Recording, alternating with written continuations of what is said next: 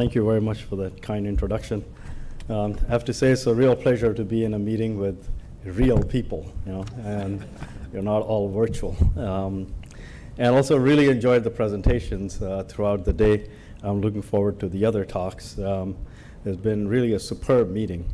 I've been given the informative task of presenting all the acute neurological infections and their sequelae in 15 minutes or less. So if I sound like a chipmunk, I'm sorry. Okay, so let's see how far we can get. Those of you who have not been to NIH Intramural Campus, it's close by. And those three buildings in front of you is the clinical center. It's called Building 10. That's where we bring in all our patients. And the advantage of that is that my office is right in the clinical center, and so is my lab there. So I don't have to get in a car to see the patients or collect the samples to bring them to the lab. So it's been a great experience. Okay, so I thought, okay, if we're going to cover all these infections, maybe there are certain things that are common to all viral infections, and that really is true. So if you can broadly look at them, you'll say that, okay, if you look at the brain, you can cause an inflammatory syndrome that we call acute disseminated encephalomyelitis.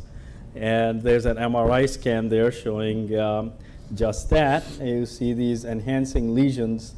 Actually, this thing does work. Yeah, there you go. Except it's not that easy. All right. So you can see those enhancing lesions there within the brain. And then they can also affect the spinal cord, but they affect only the spinal cord. They'll be called transverse myelitis. And to simplify them or oversimplify them, these two are largely mediated by T-cell mediated responses. You can affect the peripheral nerve alone, and it will lead to Guillain-Barré syndrome, which is an acute inflammatory demyelinating polyneuropathy. And most often it affects the motor nerves, although there are various variants of the syndrome that can affect other parts of the peripheral nerves. And they're largely antibody mediated. And then there's a rare condition called acute necrotizing hemorrhagic encephalopathy. Usually starts in the thalami, it's bilaterally symmetrical, and there's often blood associated with it. All those black spots you see there are blood. And that is largely cytokine mediated. So you can see that just the clinical recognition of these syndromes gives you an idea of the pathophysiology and gives you some hints as to what the treatment modalities should be. So for example, with Guillain-Barré syndrome, you'll give them IVIG, or you do plasmapheresis, and so on and so forth. Okay, so then what about specific infections, or specific sequelae that are associated with each of these infections? And there's some viruses that will cause predominantly just meningitis. We often call it aseptic meningitis, which just means you can't culture any bacteria out of it. Some will cause an encephalitis, and others may cause a myelitis. But often if it's a viral myelitis, it will affect the anterior horn cells, and you end up with a flaccid myelitis. Okay? While if it's immune-mediated, it often affects the white matter tracts. So then I thought, okay, let's classify all these viruses that will cause. So I'm going to focus only on encephalitis for the sake of time. And if you look at all the viruses that can cause encephalitis, here's a large list of them, and I've only listed the large categories of viruses here. But what is most impressive is that you think the patient has a viral encephalitis. Everything looks like a viral encephalitis, but in majority of these patients, well, we never find anything, If you go to any tertiary care hospital on the inpatient service, they're sitting there. You have the attending of the month comes around and orders a whole bunch of tests. They never find anything. That person goes away. Next comes the next one. They order another whole bunch of tests. And most often, we never find them. So it's not entirely clear. Either we are missing these viruses. Maybe they're present in the brain, and we are looking at other places. Or maybe the virus is gone, and we're left with the aftermath of it with some immune activation. That part still remains largely unknown. Okay, so are there specific clinical syndromes that can tell us what the virus might be? Every clinician will say, okay, I'm just going to go in there, look at this patient, and I'll tell you exactly what's causing their syndrome, right? That's your ultimate goal. Not that simple, but And there are some clues. So, for example, patients who have limbic encephalitis, most often it's caused by herpes viruses 1 and 6. 6 most often in immune-suppressed individuals. Okay. Cerebellar syndromes can be associated with chickenpox virus, which is varicella zoster virus. This often occurs as a sequelae after you get chickenpox. So a few weeks later, child will present with cerebellar syndromes, and it's transient. It will last a few days or weeks and go away. And we think it's probably an immune-mediated phenomenon. Epstein-Barr virus can do the same thing. And then you have a couple others. Similarly, there are some viruses that affect largely the basal ganglia and can cause Parkinsonism. Some can cause a rhomboencephalitis, which means the rhomboencephalon is the hindbrain. And amongst them, I've listed Listeria. Listeria is not a virus, it's a bacteria, but it often gets missed. So, and I've seen many physicians get sued for missing Listeria, okay? Because they don't realize that Listeria can go from the gut along the vagus nerve all the way to the brainstem and present as an abscess or as a meningitis, and people miss that diagnosis. So I think that should be part of every patient that has a rhomboencephalitis. It should be considered. But then what about encephalomyelitis? And there you get the whole gamut. Almost everything under the sun can do that. So that doesn't really help you very much in differentiating your patients.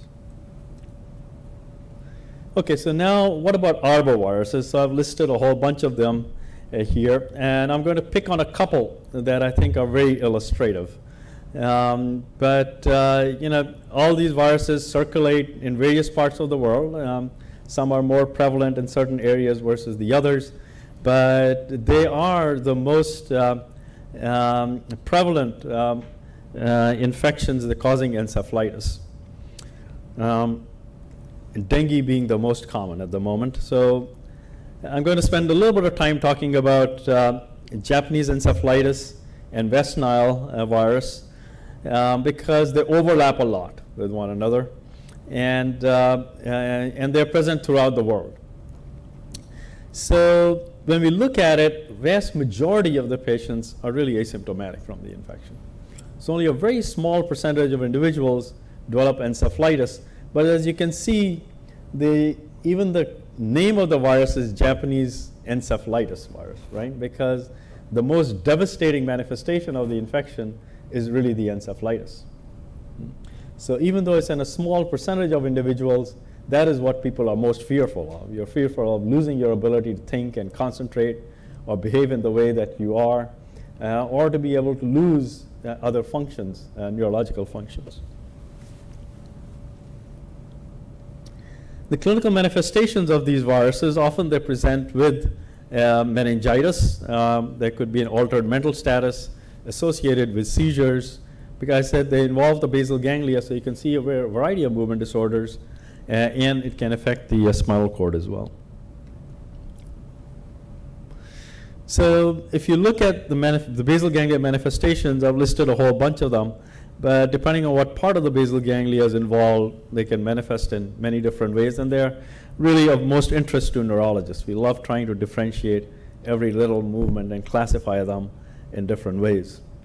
But as you can see on the right-hand side on those MRI scans, there's a high signal intensity lesion in the thalami and also in the substantia nigra. So these areas are preferentially targeted by these viruses. Why that is the case still remains a mystery.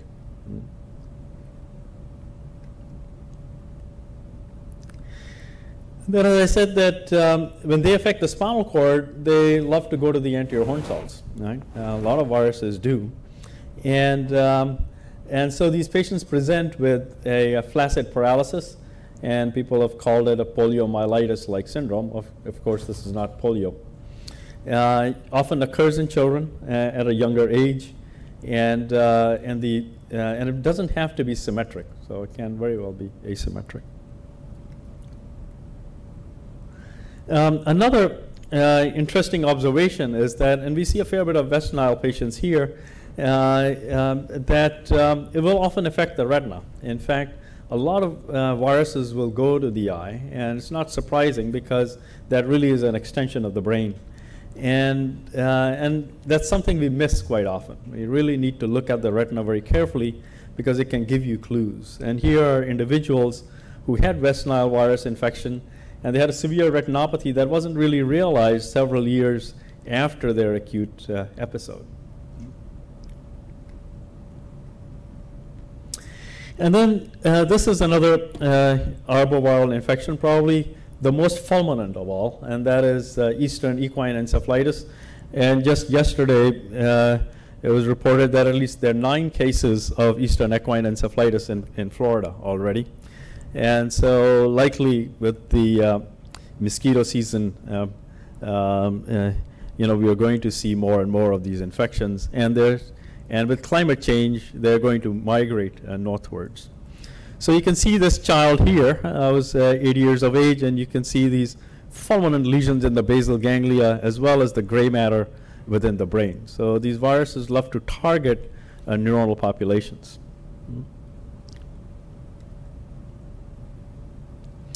Okay, and then if any of these viruses can cross the placenta, then depending on the age that they are able to do so, they can affect the unborn child, and certainly if they're neurotrophic, it's going to affect neurogenesis. The classical of which is rubella, and as you know, rubella can cause a congenital syndrome, and Zika causes something very similar. As you know that in South America, this was a huge problem with congenital Zika syndrome, and the aftermath of which still exists, right? And that is because it will infect the progenitor cells. The other interesting thing was that with Zika, there was a huge number of Guillain-Barré syndrome patients. As I mentioned earlier, you can get a fair bit of Guillain-Barré with almost any infection, but here it was highly prevalent. So for whatever reason, it was leading to an immune-mediated phenomenon resulting in Guillain-Barré syndrome, the pathophysiology of which still remains largely unknown. Okay. I had a chance to visit the Zika forest itself in Uganda, so I have that picture there only to show you that the way they spell Zika has 2 eyes in it. And somehow the one eye got dropped and has been carried on since then. Okay. What about viruses transmitted by bats? Certainly SARS-CoV-2 is what brought these bats into picture. Now we worry about human-to-human transmission, but really it started from bats, right? But there's a whole host of viruses, as I've listed here, that can cause pandemic proportions of infections, and they all get initiated from bats, and then they can be transmitted from humans to humans. You often wonder, why is this a symbiotic relationship with bats and humans? Why not mice and humans or some other mammal in humans? And the most likely explanation of that is that humans have probably lived in caves along with bats a lot longer than we have lived outside of caves. So in that period of time, we developed this symbiotic relationship between pathogens and humans. Okay. So just as Dr. Kanti mentioned, these vascular phenomenon are very common with SARS-CoV-2, and that probably is a predominant neurological manifestation in these patients. It can manifest from minor microvascular stuff to large strokes bilaterally, microhemorrhages, or cerebral venous thrombosis. So any kind of vascular or coagulopathy of sorts can occur in these patients. There are a small subset of individuals I forgot to mention. Let me see. I guess, yeah, here it is. I can go back. That so viral encephalitis is extremely rare with the SARS-CoV-2. So we think largely everything is immune-mediated and not necessarily a direct viral encephalitis. Almost nobody's ever isolated virus out of the spinal fluid. Extremely rare. But there are some patients who undergo sudden death with SARS-CoV-2. And it's not entirely clear, but a paper we published recently, we showed that there is pathology in the brainstem involving the respiratory nuclei, which are called the pre-Bodzinger complex within the medulla. And so for some reason, the virus targets that area within the brain. And then what about Ebola? This is another infection transmitted by bats. And it causes a cholera-like illness. And so early in the pandemic, everybody was focused on the GI manifestations. And they thought, oh yeah, of course you're going to get neurological manifestations. That's all metabolic encephalopathy. And that's usually the modus operandi with almost any infection. You have AIDS came along first. We said, oh yeah, of course you're going to get opportunistic infections in the brain. SARS, the same thing. Ebola, same thing. But it turns out that really the virus does target the brain, and there are primary manifestations of the brain that often get missed and not realized till much later in the pandemic. So when I went to Liberia, there were about 50% of the cases really had meningoencephalitis, and that's what they were dying of. And nobody's ever done an autopsy on these patients. We did bring some to NIH, and you can see some microvascular changes there on that MRI scan.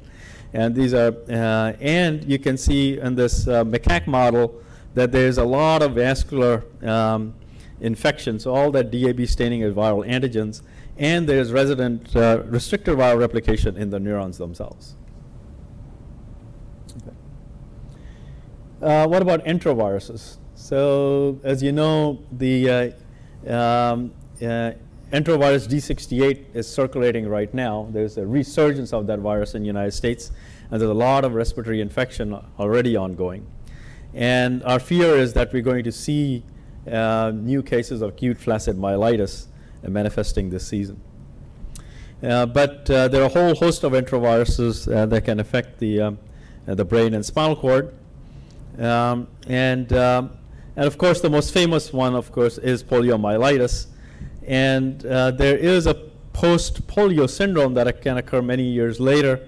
And there's not a lot of pathology specimens available on that, but what is published shows that there's virus still present in the spinal cord decades later.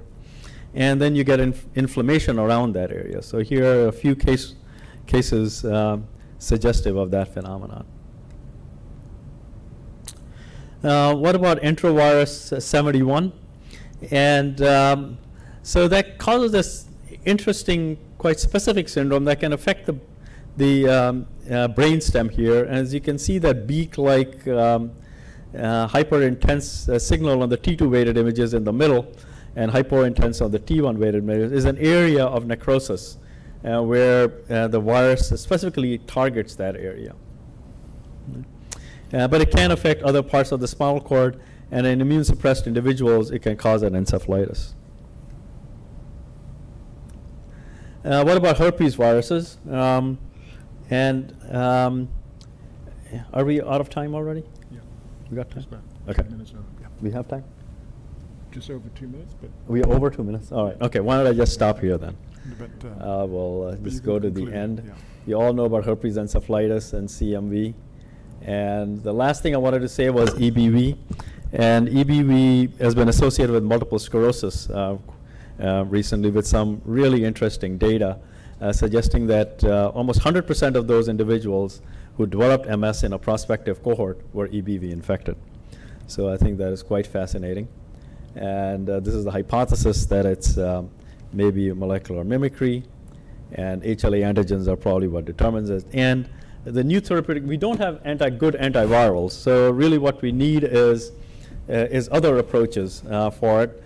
And our ability to use molecular ways of being able to target these viral genes and immune-mediated phenomenon methods to be able to enhance the immune system against the virus, I think is really the future for treatment of these patients. So I'll stop here. And if you missed the rest of my talk, you can still available on this book. Okay. Thank you, Avi. That's fantastic. And any questions? We'll maybe take one question, and then we'll move on.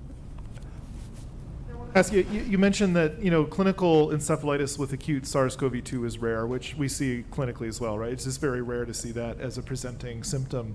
But I wondered how we reconcile the fact that there's a lack of detectable RNA in the CSF versus the fact that in the autopsy studies from the NIH, things like that, that there is SARS-CoV-2 RNA within brain tissues, and not an insignificant number of people that underwent biopsy, even a couple months or a month or few after acute infection. And then the UK brain registry MRI study showing that there might be some kind of direct cytopathic effect up through the olfactory tract, kind of up into the brain in this way.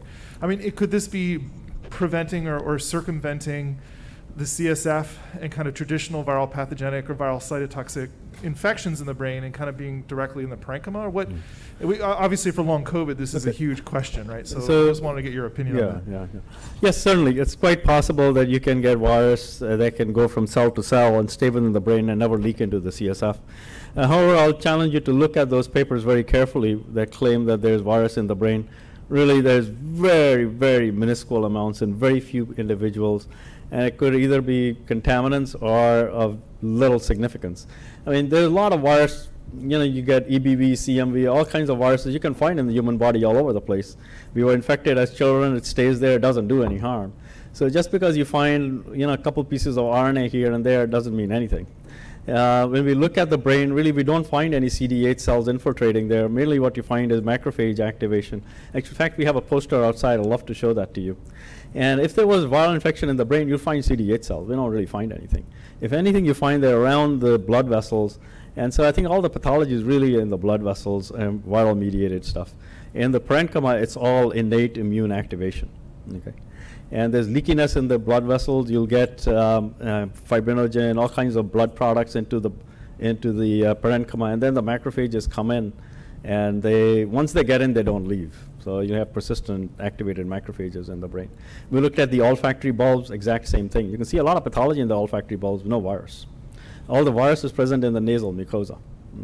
Lots of virus there, but not in the bulbs.